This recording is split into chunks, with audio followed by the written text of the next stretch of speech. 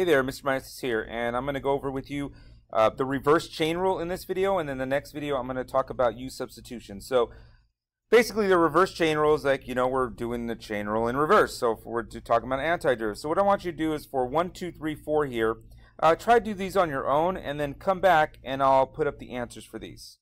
So you'll notice here that the 5, when you did your chain rule here, and you multiplied that 5 here because of the derivative of the inside, you had that 5 in your integral. So that kind of was, it was like the hook on. It's the derivative of the inside function, or the baby part of the function. And that derivative of the inside, when you take the derivative for cosine, the derivative of sine, the derivative of the inside function is going to be 5. That's got to be hooked on so that when I do take the derivative, I have that 5, because we're doing the antiderivative. So we're doing the derivative of this is going to be equal to this, so we've got to have that 5 in there so that when we go backwards, we can do the sign, so that when we do the derivative of this, we get this, right? So I just did this a lot. I should be saying this and that, but basically the derivative of the inside is your little baby function. You can figure out what that is just by looking at the inside, quote unquote inside of whatever that function. Now you could make these rules. And basically it looks like this. So we've got all these rules here that we can make them into basically U-form rules or U-substitution rules. Oh my God, guys. I think there's a swarm of flies in here right now. You can't see it, but they're just flying all over me. I'm swinging my hands all over the place. So basic idea, guys, here is you're using the power rule like we normally do and any other trig rules that we normally do. And we're just thinking about what's the baby function? What's that function that we could do? And really what you're going to do here is whatever that function is, you've got to hook it on in there somewhere, inside your graph or inside your integrand. So what you could do is, let's look at what the inside function is. The inside function is 3x. Okay, 3x minus 1. So if I took the derivative of this, the derivative of the inside function is 3. So I've got to put a 3. I got to put a 3 inside here as my hook on.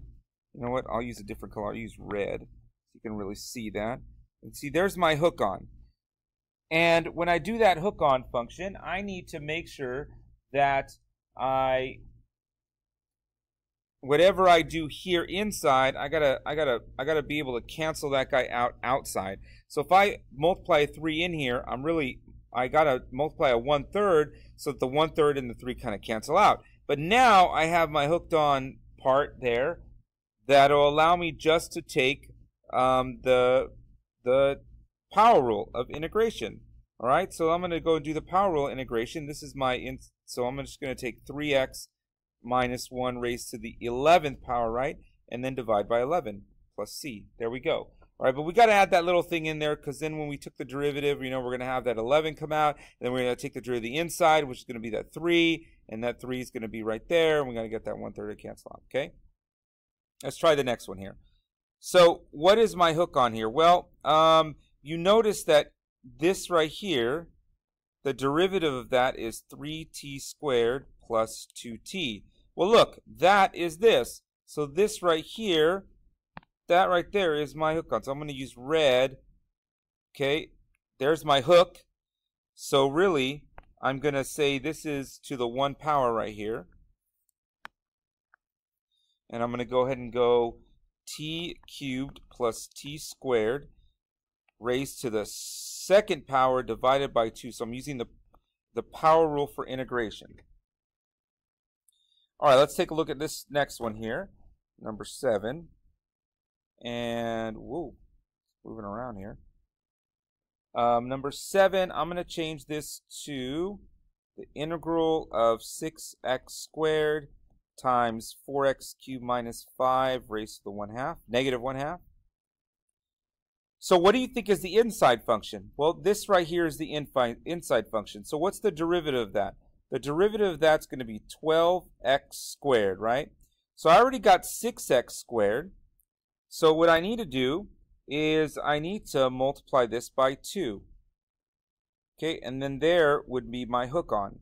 Well, if I multiplied by 2, then I got to multiply by half outside so it'll stay even, or it'll stay balanced. There we go. That's the word, balanced.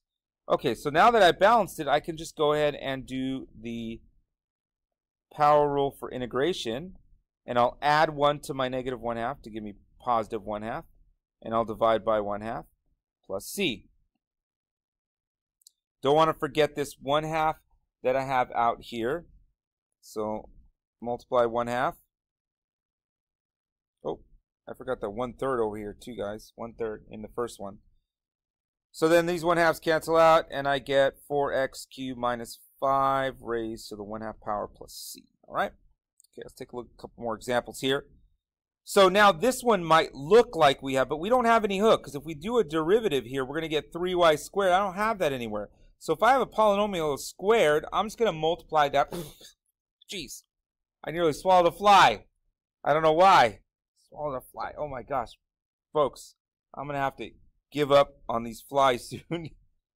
Plus 2y cubed plus 1. And I know that my students are out there laughing at me. I know you guys are laughing at me right now. 1/7 y to the 7th plus 2/4 y to the 4th plus y plus c. All right. All right, let's take a look at this one. What's the inside function? The inside function is 4x, right? So the derivative of that is going to be 4. So I need a 4 to hook on here. I need a 4 to hook on here, and a 1/4 to make sure I stay balanced. So then I'm going to take, what's the antiderivative sign? The antiderivative sign is negative cosine. 4x plus c.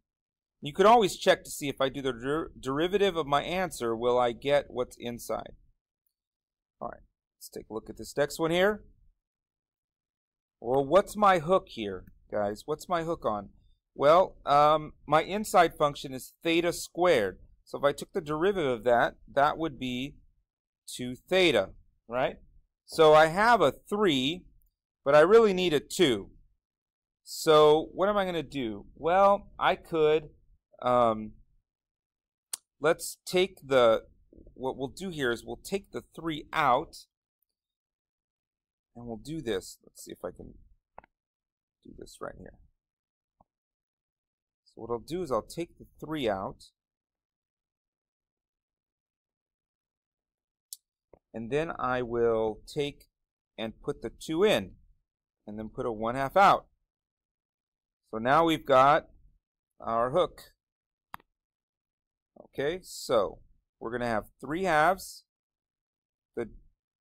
The antiderivative cosine is sine theta squared plus c. All right. All right, let's take a look at one more here. So which one are we going to do? Well, notice here, this is really sine x squared, right? The derivative of sine is cosine, so I already have my hook. It's right there. There's my hook. So it's already there. So all I have to do is use the power rule here, and I'm going to have sine x cubed over 3 plus c. All right? So that's the reverse chain rule. You know, I use these little hooks here, but it's called the reverse chain rule. And this should be, this should work out for you, okay? All right. That's it for this video. We'll talk to you soon. Bye-bye.